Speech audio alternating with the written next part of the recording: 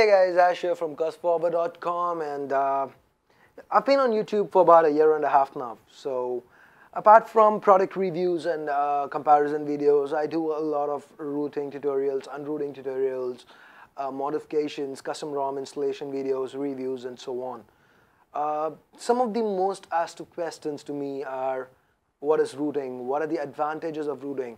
Can this break my device? What happens to warranty when your phone is rooted? So, for a long time I've been meaning to make a video to explain, answer all these questions, and guess that's what this video is. So, first off, let's start with what's rooting. Let me start with an analogy. Again, this is not meant to be 100% precise, just to give you guys, an understanding of what we're dealing with. So, I'm sure you'll be familiar with the Windows operating system for your PC or laptop. So with the Windows operating system, you've got the guest user and you've got an administrator. Or you can also create standard user profiles as well.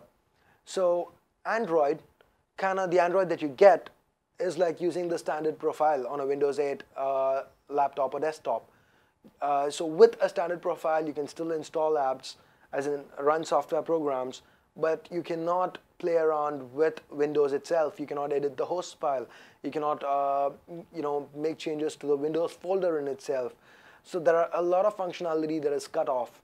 So on your Android phone, you do not have access to the administrator level functions. You can only use the standard user functions, like you can install apps, but not play around with the Windows folder, or in Android's case, the root folder. You cannot make any changes to the system folder. So with root access, you can go ahead, edit all this stuff, make changes. There are a lot of mods and so on. And let's take a look at a few. I will give you examples on what exactly you can do. So again, to be really, really cheesy here and quote from Spider-Man of all things, with great power comes great responsibility. So there are a lot of positives when it comes to rooting, but there are some negatives as well. And again, we'll get to that in a bit. So the first and most important thing, in my opinion, when it comes to rooting a phone is software. All right. So basically, when it comes to Android, every manufacturer, this is how it works. Okay. Samsung, HTC, Sony, any manufacturer selling you an Android phone is not going to be selling you a phone with just Android on it. Every manufacturer have their own custom UI, a custom layer of their own software above Android. Why do manufacturers do this? Well, the reason they do it is because of customer loyalty, among other things. That's one of the major reasons. Say, for example, if you own a Galaxy S3 today and you want to pick up a new phone, you have a lot of options: the Xperia Z, the Galaxy S4, the HTC One. But as a Galaxy S3 user, the S4 offers you a similar experience. With TouchWiz, swipe right on a contact to call, swipe left to message, pick up your phone, and dial the contact directly, and so on. Similarly, for somebody looking to upgrade from an HTC One X, they might prefer the HTC One over the Galaxy S4. So why? Because of the user experience. The HTC offers its own custom UI called Sense. Samsung offers TouchWiz. Sony has its Xperia UI, and so on. So apart from these, you also have the Nexus line, which comes from various manufacturers with just stock Android, but we're not talking about that now. So what happens over here is, once a new update is released for Android, it goes to the manufacturers, who spend a few months applying their custom skin on top, and then release it, and they release it to their top phones. So say, for example, today you have a Galaxy S3, Android 4.2 has been out for quite a few months now, but Samsung is holding back Android 4.2 because they want to release it with their Galaxy S4. They don't want to give it to the Galaxy S3 even before the S4 launches. Again, why? The S3 and the S4 look a lot similar. They've got a lot of similar functionality as well. Yes, the S4 is a better device, but for someone who's just walking into a store today to try to pick up a phone, if both are available and both have similar software features, they might tend to go for the cheaper Galaxy S3. It is this few percentage of customers that manufacturers don't want to lose. And that is one of the reasons why they hold back updates. And if you're buying a subsidized phone, say that is phones from carriers, this update that goes from Google to the manufacturer, who applies TouchWiz on top, in the case of Samsung, then goes to your network provider, or like Verizon or the AT&T or O2, and they add their own apps to it, and then they release it to you. They decide when to release it. So depending on what phones they want to push, they might hold the update back a few months or whatever. When you're rooted, you can get around all these. You get different options. There are these things called custom ROMs. So what are custom ROMs? Custom ROMs are the firmware, the operating system that has been modified and played around with by different developers that you can download and flash onto your phone. I know I'm throwing in a lot of fancy words here, firmware, operating system, flash it. It's pretty simple. Say you buy a phone with ice cream sandwich on it. The next version of Android is called Jelly Bean. So once Jelly Bean is out, the Nexus devices which ship with stock Android get it first. So at this point, there are developers working on AOSP ROMs. AOSP stands for Android Open Source Project. So these ROMs come without any manufacturer overlay on top. So no Sense, no Xperia UI, no TouchWiz, just Android the way Google made it to be. Say for example, the day Jelly Bean released, developers started working on it, and within a few weeks, we got an AOSP ROM for the Galaxy S3 or the Galaxy Note 1. All right. CyanogenMod is a very reputed team when it comes to stock Android ROMs. So these ROMs, while they might not have all the features of, say, a fully fledged TouchWiz based ROM, they will be giving you the latest version of Android a lot sooner than Samsung possibly could. And again, what are the advantages of AOSP ROMs? AOSP ROMs, or just stock Android ROMs, are a few hundred megabytes. Say for example, again, taking the Galaxy S3, an AOSP ROM can be as small as 250 MB, whereas a TouchWiz based Android ROM for the Galaxy S3 or even the Galaxy Note is about 1 GB. So generally, AOSP or stock Android ROMs are a lot faster, they're cleaner, and they give you a better performance, better battery life, but ROMs with the manufacturer's UI on top, like TouchWiz based ROMs or Sense based ROMs, give you a bit of added functionality and a bit more manufacturer oriented feel to it. So again, it's basically your choice, and that is how I believe it should be, because you've paid for the device, you've paid your hard-earned money for the device, and there's no point in letting someone else dictate what you need to run on your device. So custom ROMs, again, just like I mentioned earlier on, when a new device is coming out, a manufacturer or a network provider might hold back an update for an older device. So at this point of time, again, custom ROMs come into the picture. You might get a custom ROM for an unreleased firmware. Say for example, with the Galaxy Note 1, the Galaxy Note 1 can handle a lot of stuff that the Galaxy Note 2 does.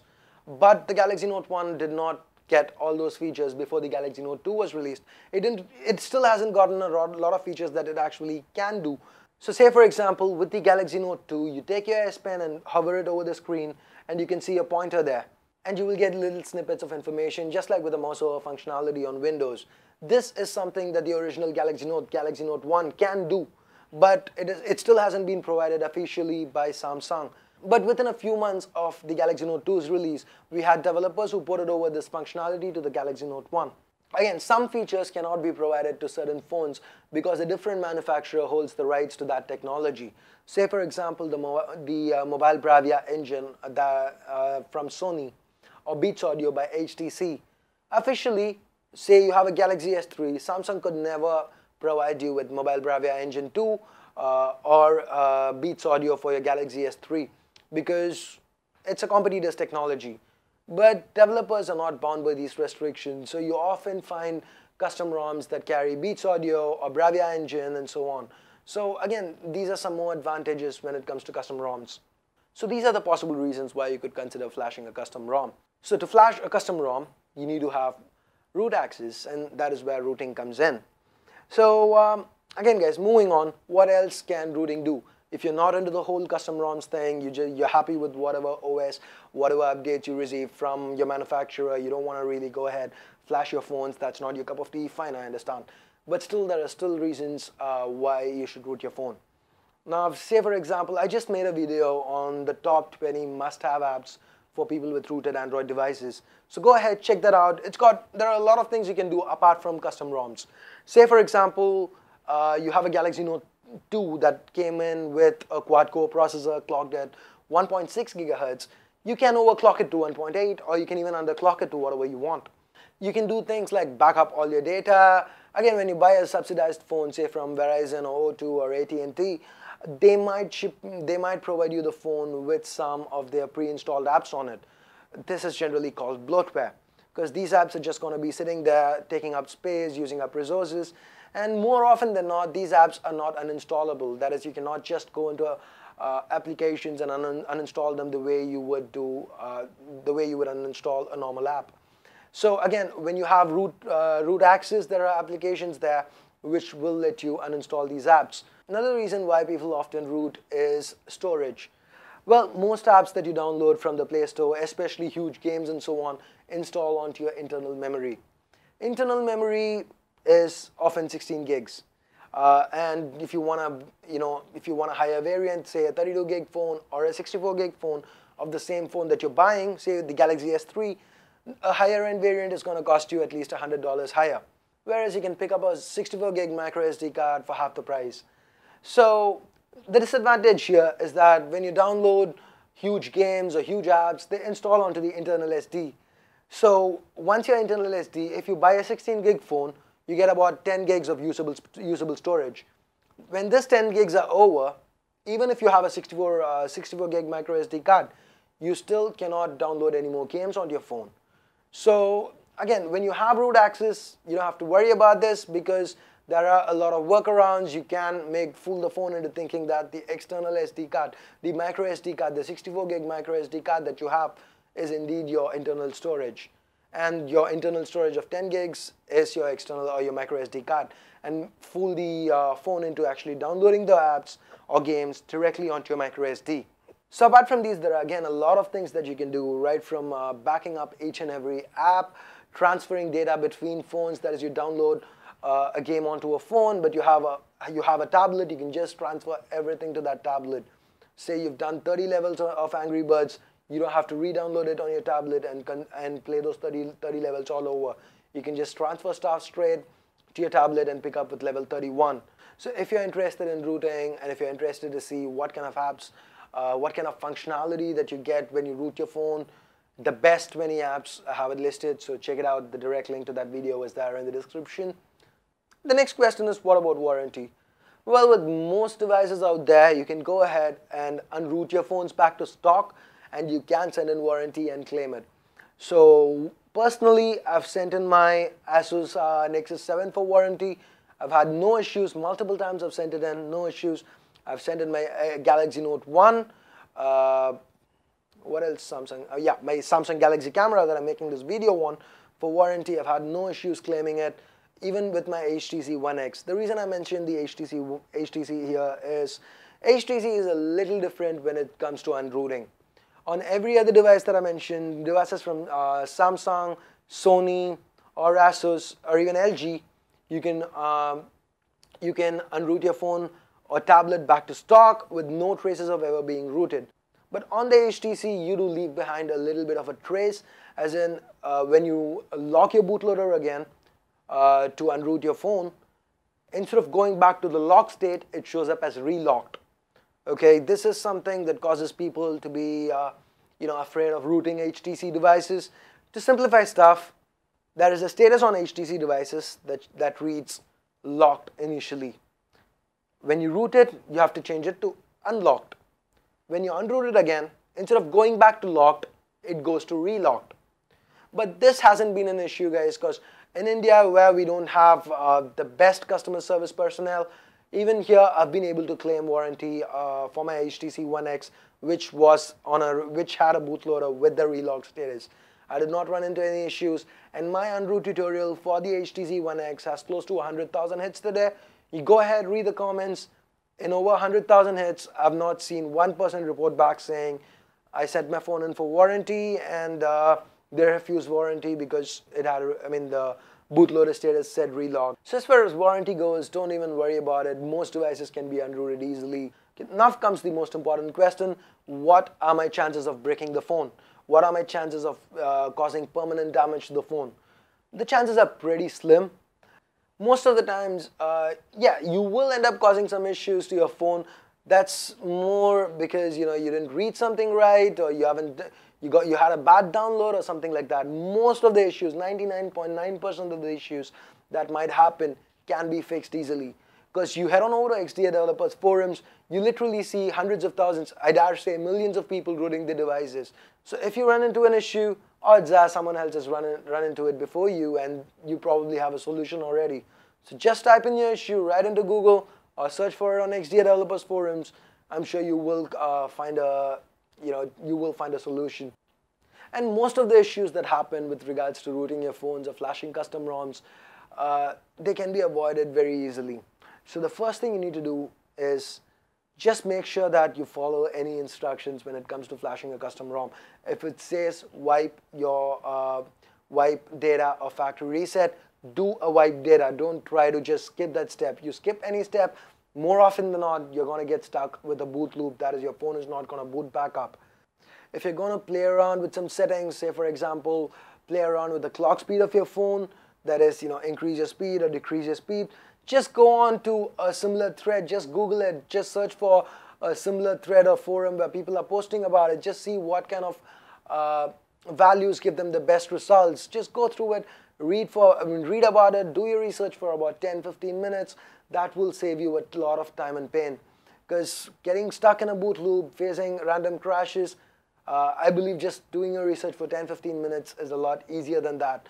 And more often than not, that is going to save you a lot of, that's going to prevent a lot of issues from happening. There are rare cases where there are some manufacturer build issues, say for example with the Galaxy Note 1, which had some kernel issues which caused the phone to brick. These are very, very rare and very far between. Again, just to put things into perspective, there is a higher chance of your phone getting stolen than you causing irreparable damage by rooting it. So again, I don't have any facts to back it up, but just from what I see, this is just me, this is my point of view. So guys, think about it. You walk into a store, you pick up a brand new Dell laptop, you come home, you turn it on, and you see you can only log into it as a guest, or you can just log into it as a standard user, not as an administrator. You're not going to take it. Then why take it with Android? End of the day, it's my money, I've paid for it. Again guys, you might see a lot of devices on my channel. I'm not big enough to be sent review units. I pay for each and every device that I show on the channel, so I know how difficult it is to pay for it. Believe me, you guys have no idea how many credit cards I'm juggling right now. So end of the day, it's my money, it's my device, and I feel I should be able to do whatever I want with it. So that's pretty much it guys. Hope you guys liked the video. If you did, just go ahead, hit the like and subscribe buttons.